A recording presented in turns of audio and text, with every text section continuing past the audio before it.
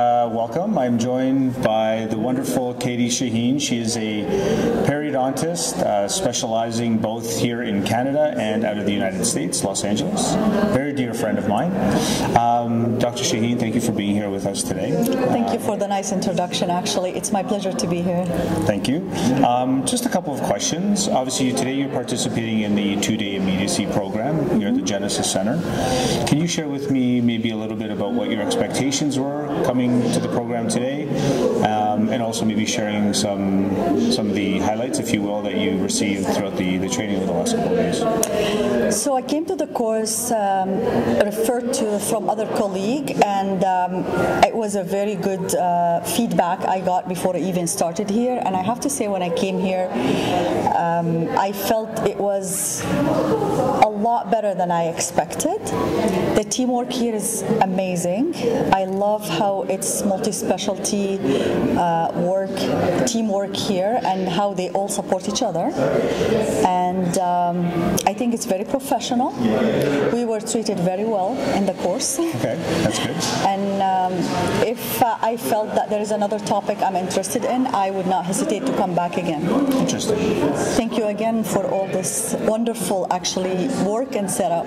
No, we appreciate it. As far as the principles of immediacy go and things that you learned today with Dr. Bongard and Dr. John Czar, anything there that kind of stood out for you that you might be thinking about differently, or anything you want to be maybe implementing in your own practice as a periodontist?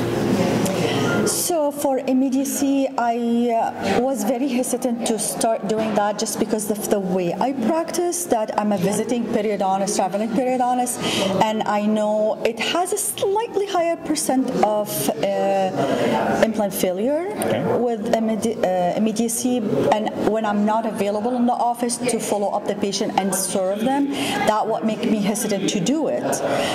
Being here in the course with a lot of my referring dentists that I work with, I mean, I think they feel more comfortable now themselves, because when I'm not here, they have to follow the patient, and if they're willing to actually put that input into, the patient benefit, and maybe they can follow the cases. If something happened, I can always guide them, remotely what to do until I'm in the office.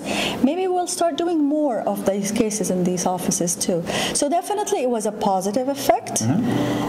I don't think I'll do it 100% of the cases like you guys do it here, again, because of the way I practice. Sure.